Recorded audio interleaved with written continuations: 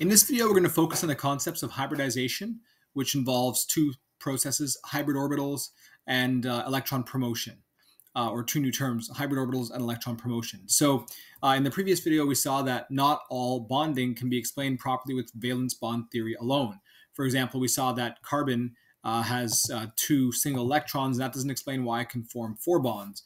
And we also saw that the shape of many molecules or bond angles don't quite match up to what we would find experimentally when we use valence bond theory alone. The overlap and the way they come together just doesn't match up with the proper angle, like especially the case for water.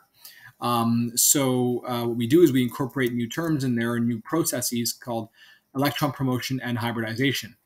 And so what that essentially means is that the orbitals within an atom will actually mix together to create hybrid orbitals, these combo orbitals. So here, for example, we have an S joins the two P orbitals in the same atom to form sp3, which means it's made up of one S and three P orbitals, and each of these are sp3, sp3, sp3, sp3, and now they have a new shape, and that new shape can better predict bond angles and shape of molecules overall, and it can also better predict the amount of bonds that an atom can form.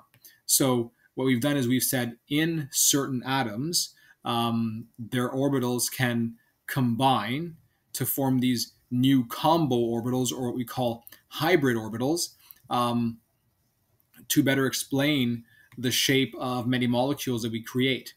And so the idea is that when you combine the different orbitals with each other, they're going to be named after what they're made up of. So for example, this is made up of an S and three P orbitals. So this is sp3, sp3, sp3, sp3. So you basically have this whole new thing here is made up of these four sp3 orbitals, here, here, here, and here. And inside those little sphere, there's some spheres in there that you can't really see, but it kind of looks like P and also a little bit like S, but mostly like P because you can see it's 3 parts P and 1 part S. And so in order for this to work, to make hybrid orbitals, you basically have to have the S kind of jump up in energy a little bit. And so that's called an electron promotion. So electron promotion happens in the process of hybridization, or leads to that. An electron jumps up to a higher energy orbital, and then it can end up mixing in the process of hybridization. So first you promote the electron to a higher level, and then the orbitals mix together. That's called hybridization, and you get your new orbitals that are made, which have different shapes than the ones that existed alone before. There's actually different combinations you can get of hybrid orbitals. You can get sp, so made from one S, one P, sp2 made from one S, two Ps, sp3 made from one S, three Ps, like you see here, sp3d made from one S, three Ps, one D, sp3d2 made from one S, three Ps, and two Ds. And we're going to take a look at how these are made and how you would represent the process that occurs. But do know that it's basically just valence bond theory with these new terms incorporated to better explain bond angles and shapes that we observe in the lab. So let's go to our handout here. Again, we are looking at valence bond theory now. And now we're just incorporating the idea of hybridization, because sometimes the valence bond theory alone is not good enough to explain what we need. So here we have just an S orbital,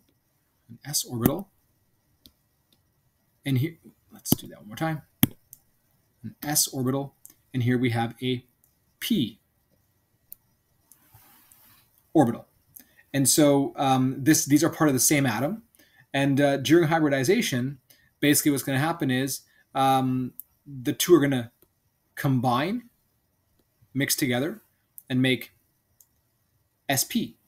So essentially you had this box and then one of the P's, one of the boxes from the P's, they'll combine together, and now what you have is two boxes, but they're not S and they're not P, they're now called sp. They're each an sp now. And so you notice they have a little bit of a different shape. They have sort of like a little, they still look like the P, but a little bit smaller on this end over here. So they're a mix of the P orbital and the S orbital that they consist of.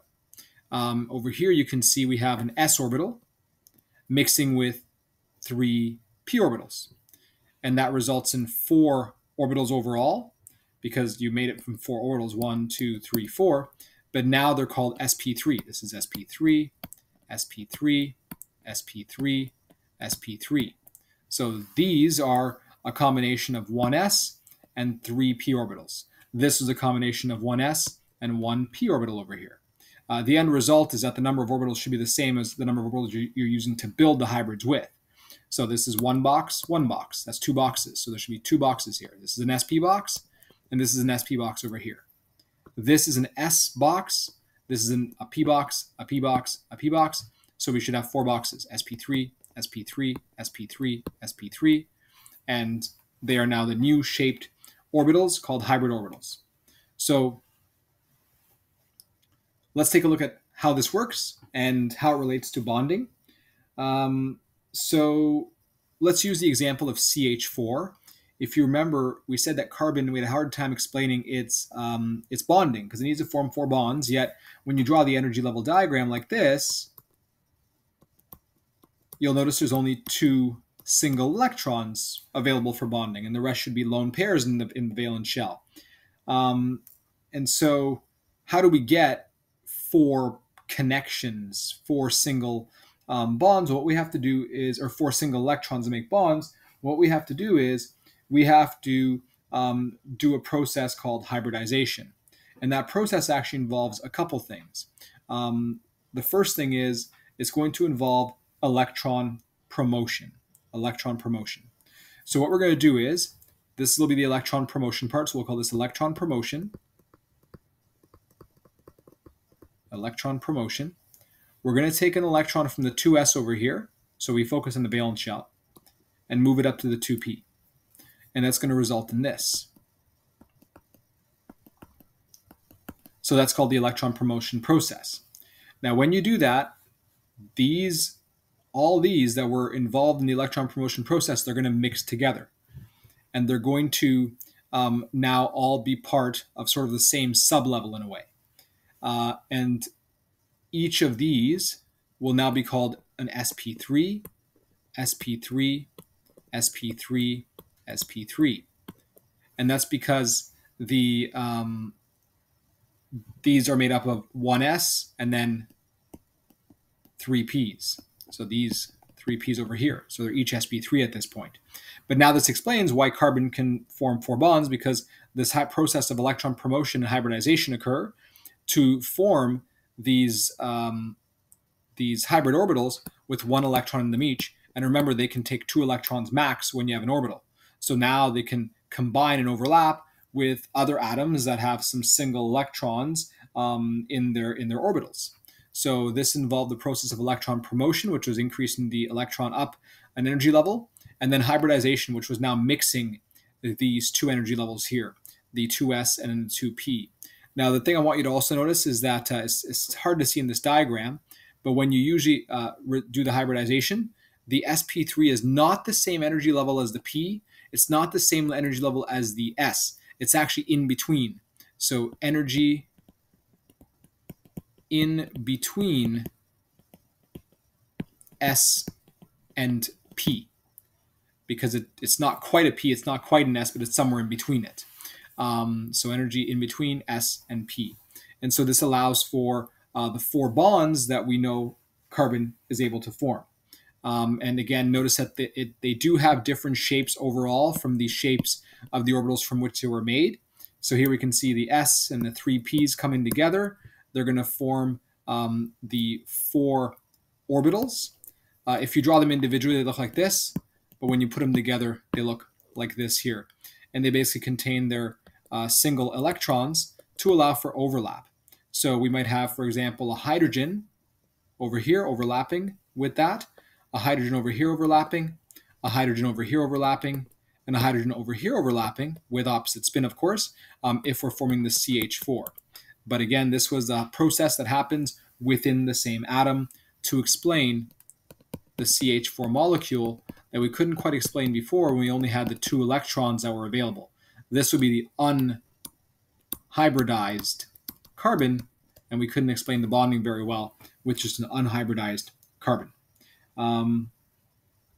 So, and then this shape also gives you better angles overall and gives you more maximum, better overlap to explain the predicted angles or the experimental angles that we'd find in the lab.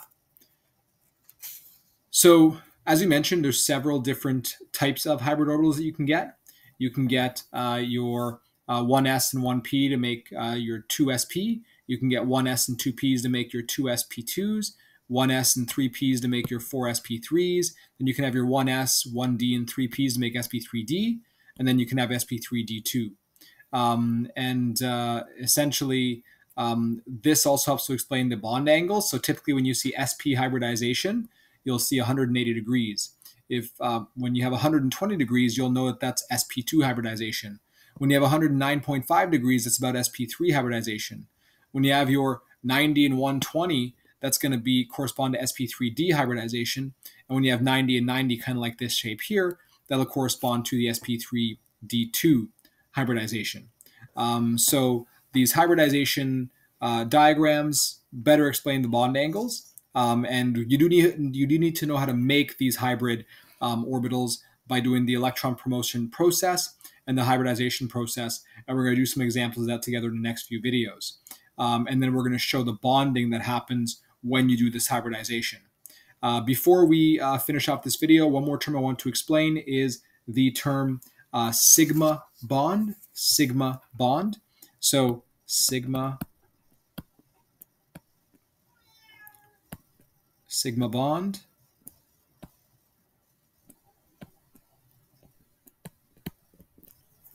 When you see direct overlap between orbitals,